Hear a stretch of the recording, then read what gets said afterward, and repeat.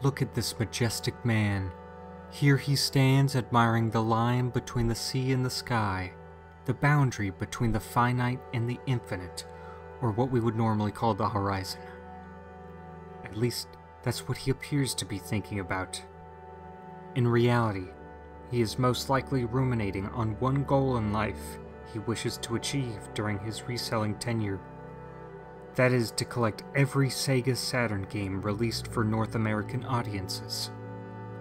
For this he is willing to do anything, not limited to ruining his favorite Japanese designer jeans through seawater submersion.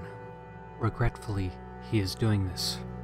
But he is regretfully doing this for you, the viewer. Unfortunately, he is retiring early for No Non-Video November, but for a noble reason: to protect his family from the dreaded YouTube algorithm.